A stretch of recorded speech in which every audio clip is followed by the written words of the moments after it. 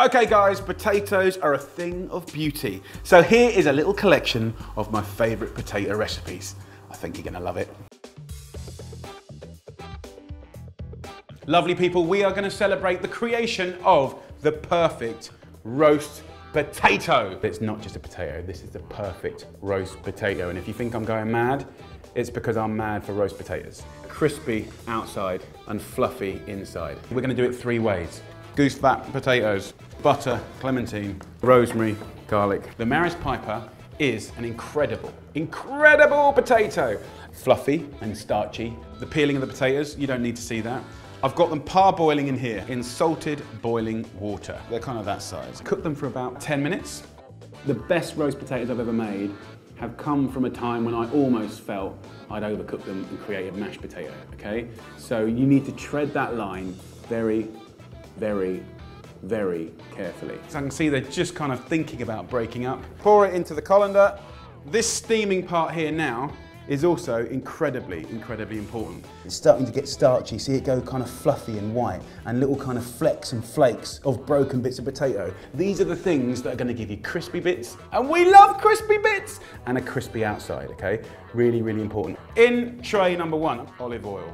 3 tablespoons, lower in saturated fats, so we love that. We're gonna move on. Butter and olive oil. Half as much, and then a nice knob of butter. Butter's gonna give you incredible flavor and a sort of lovely sweetness, but also a strong contender for gorgeousness is goose fat. You can get it in all the supermarkets, 3 or 4 tablespoons in there. You're gonna get a richer flavor. It could be pork fat, it could be beef tallow. I love all of them, but I generally sway for the butter and the olive oil. But at Christmas, I kind of go for the goose fat because it's so good. A little secret ingredient that I do, a tablespoon of red wine vinegar. It will disappear, and what's left is a really subtle kind of tang. It just helps make the perfect roast potato.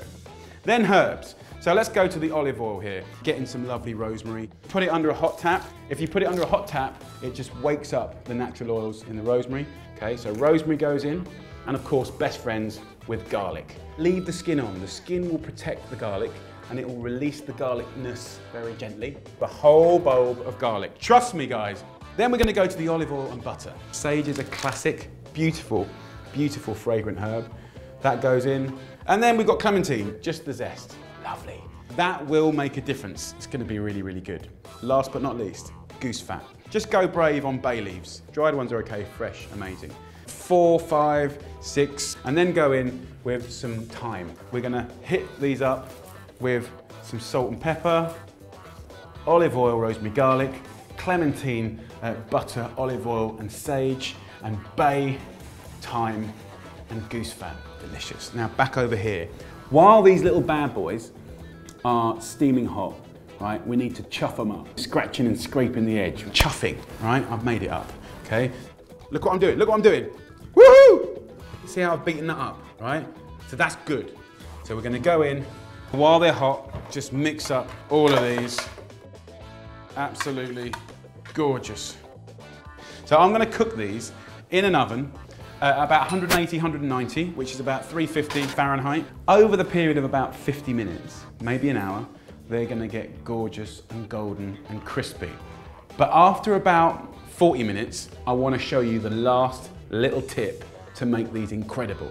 Take the tray out of the oven after 40 minutes, place the potato masher on top, and then just let it pop. And let the lovely starchy inside just puff out, and then create a flatter surface area on the bottom and the top. Just do that around the whole tray, and then pop it back in for another 10 minutes. You can hear the sizzle. Have a little shake up. You can see and you can hear there is crispy perfection in the house. Goose fat potatoes, the butter potatoes with the clementine. The smell in this room is off the chart. And last but not least, the rosemary, garlic, and extra virgin olive oil. Crispy, fluffy, perfect, tangy, little, gorgeous roast potatoes. Everything in the world goes with roast potatoes. I know you feel the same way as I do. Oh, crispy and fluffy. Yeah, baby. Just give me a little bit of peace. Can I just have a little moment on my own? Go on, off you go.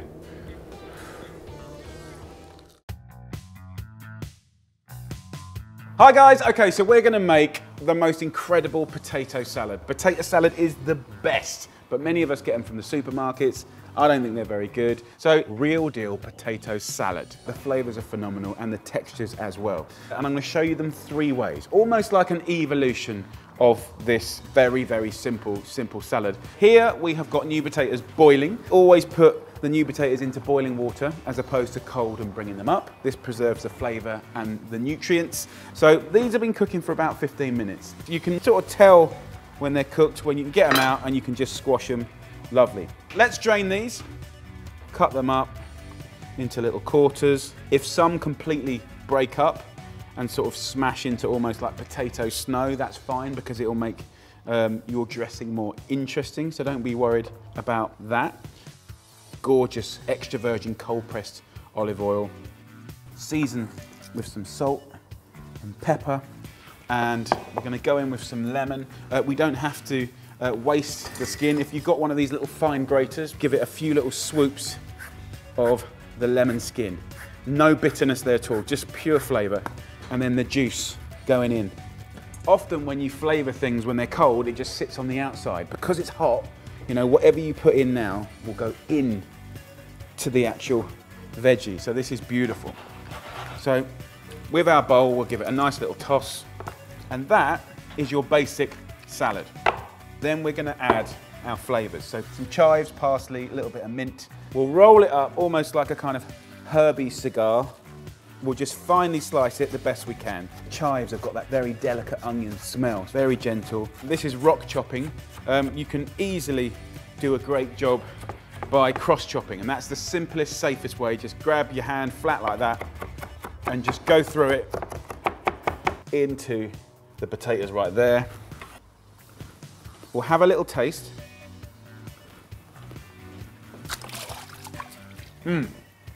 Really happy with that. As it is, gorgeous, but we can take it on a little bit, okay?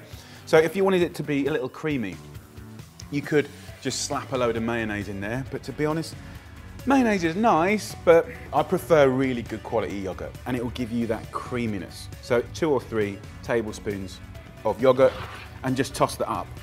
That's perfectly lovely, but I think we could add some flavor to that as well. English mustard for me, a teaspoon is the way to do it. It just gives it a really nice hum. So I'm really happy with that, but there's more we can do. Get 2 or 3 rashers of bacon, smoked, it has to be smoked, and just finely slice the bacon, and in a matter of minutes, you can get them super crispy. So the fat will render out of the bacon, crispy and golden. Get the bacon out and let this cool down. That's gonna give an amazing crunch. And then that fat is just absolutely gagging to have breadcrumbs cooked in it. So crispy bacon bits, crispy breadcrumbs, another level. This is a really, really delicious thing to do. So there are our crispy bacon bits. We'll just sprinkle those over the potato salad. Smokiness, little crunch, little savory. Breadcrumbs over the top, it should sizzle, and you got all the lovely flavour from that bacon into breadcrumb. Delicious. Good flavour, clean, crunchy, soft, so really, really nice. Love this on picnics, barbecues, serving it with roasted meats. So there you go, potato salad 3 ways. So I'm gonna give you one of my very favorite potato side dishes. You are gonna love it. This is an Al Forno, a bake of sliced potatoes, fennel, onions, parmesan, cream. It's gonna be so delicious and Moorish. Brilliant with meat, fish, even as a veggie dish, minus the anchovies. But basically, this is the king of potato dishes. I just love it. So, first up, get yourself a kilo of Maris Piper potatoes. And you want to peel those and then slice thinly as you can. And then I want 2 white onions. Just peel it and finely slice it. 2 fennel goes in, and remove the herbs. And we're gonna save this for later. Put the herbs in cold water so they don't dry up. So the stalky part here, just finely slice. And then when you get the bulb, cut it carefully in half. And we'll finely slice this. So we've got all of our sliced veg there. So just mix it up, pack it down. as much as you can. It looks like a lot, but it's gonna cook down. Trust me, it's gonna be amazing. Now, what we gotta do now is earn flavor. So a pot goes on. I've got 600 mils of whole milk and then 400 mils of double cream. This is supposed to be indulgent. So as that comes up to temperature, I will lightly season this, and then we're gonna go into some other clever fragrances. First up, just a bit of rosemary and bay. And all I've done is tie it up like that. So think of it like an infusion. You just plop this in here, and the flavor that you're gonna get from the bay and the rosemary is gonna be savory and meaty and delicious. And then 1/4 of a nutmeg. Oh, it smells amazing. And then I want 8 cloves of garlic.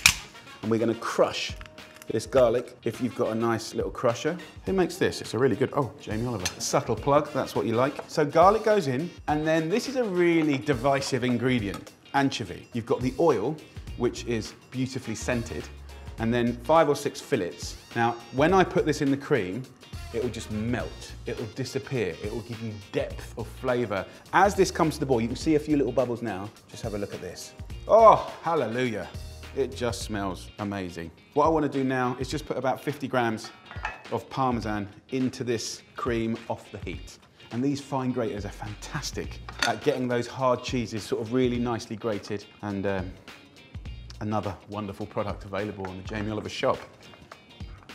At this stage in the game, this herb has done its job. And if you taste that, oh, yes! Come on! This is what cooking's all about, right? You take your standard frumpy old potato and then you create a taste sensation to die for. So we'll finish this with just a little kiss of Parmesan.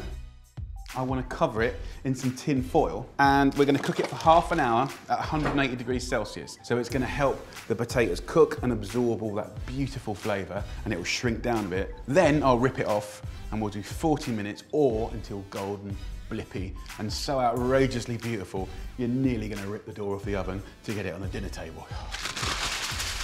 Right. Wrap it up. Now, the good news is if you had a dinner party or a busy occasion and you wanted to do this the day before, absolutely fine. And you can just bang it in the oven tomorrow. But I am gonna cook this right now and you're gonna love it. So the potato and fennel al forno has had an extra 40 minutes after I've taken the tin foil off, and it's now golden, blipping and delicious. I've had a little peek. It's all very exciting. So at this stage in the game, we can kind of retrieve these beautiful fennel fronds from the water. It looks amazing and it tastes really perfumed and fragrant. So out they come. Right, it's time to have a look at our potato and fennel al forno. Look in there, man. Oh, yes. Come on. Golden, delicious, blipping away. The smell is phenomenal.